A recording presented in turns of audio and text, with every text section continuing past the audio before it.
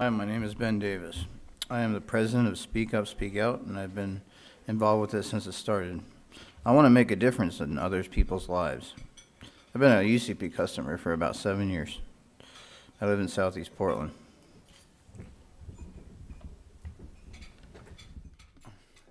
Hello, my name is Lucien Jones, and I've been involved in Speak Up, Speak Out for several years.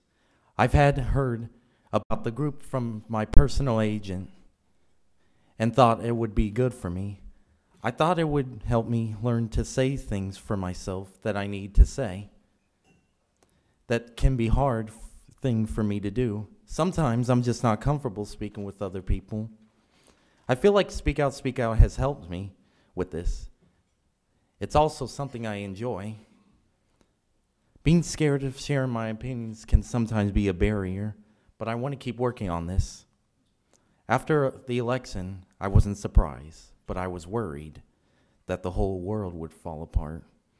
It felt good to go to Salem the next month to talk to the Apologians, to talk with them about my story. I felt pretty good after talking with them, and it helped me feel less fearful. I want to keep practicing these skills, learning to share my opinion with others.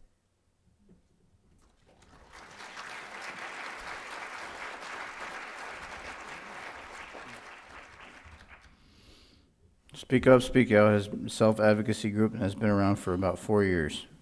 It's open to UCP Connections customers only. We meet monthly at UCP, and we try to speak up for our rights, learn about ourselves and our community, and we advocate for brokerage services in Salem. We have a diverse group of people that has helped us learn new skills and learn more about ourselves. In the last year, we've learned and done activities at human rights, how services are funded, and our personal strengths and values, the history of disability services, and other topics.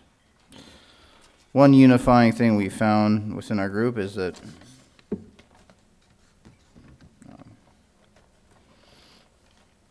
each person attends to help find their voice in some way or another. One of the things I appreciate of the self-advocacy group is that it helped me to appreciate diversity, be more tolerant, and take more initiative in standing up when I need to. I enjoy experiencing new things and opportunities. It has helped me to grow as a person. I've learned about people who have had challenges from all walks of life, and it's helped me to connect more and helping me to understand others. It also has helped me to learn and to grow and to advocate for myself, but also how to advocate on behalf of others. I've expanded my box and learned to be more versatile in ways when I interact with people. When I was younger, I used to not accept my challenges. I wanted to simply overcome them, as if they simply could be overcome if I had enough willpower and discipline. Like it wasn't a part of me, and I could just conquer it. I realized that I have to come to grips with my disabilities and use them to help others, making adjustments when I need to. As I get older, I might be more impacted with my disabilities. But if I learn to cope now, I can use my disabilities to help others. If I thought dealing with autism wasn't enough when I was in my early 20s, I had to come to grips with another disability that impacts me even more than my autism. That's really when I began my journey to look at things differently.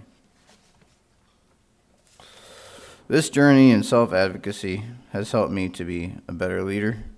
I'm genuinely concerned about other members of Speak Up, Speak Out. I learned that I am good at helping others advocate and advocating for others. For me, that's personal advocacy is more of a priority than political advocacy, telling your story and being a good human being. This is why I keep coming back. I first got involved in advocacy through a group called Self-Advocates Taking Action. Honestly, I was motivated because of other reasons.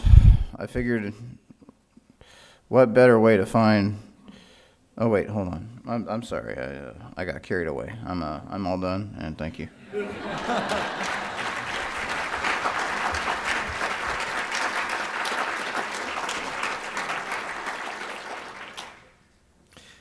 I'm John. I first got involved in self-advocacy through a group called Self-Advocates Taking Action. Honestly, I was motivated because I wanted to find a girlfriend.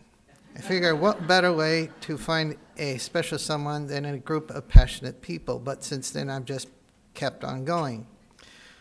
This legislative session, I've been going to Salem to meet with our legislators and ask them for continued funding for disabled services. This year I have been making trips twice monthly to Salem.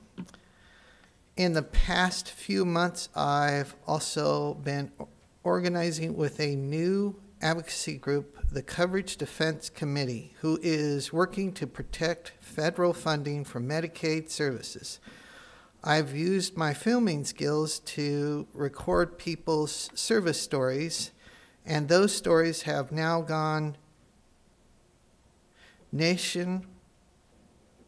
are used in nationwide advocacy efforts. There goes my filming career.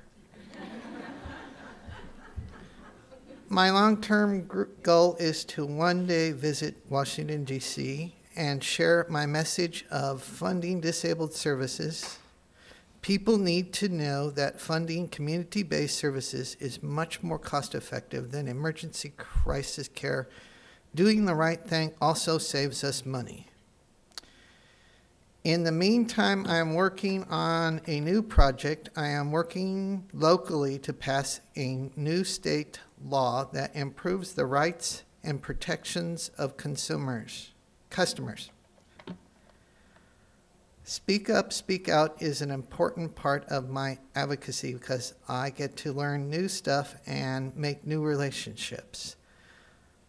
But also because I can share my advocacy I am doing with the rest of the group. Thank you.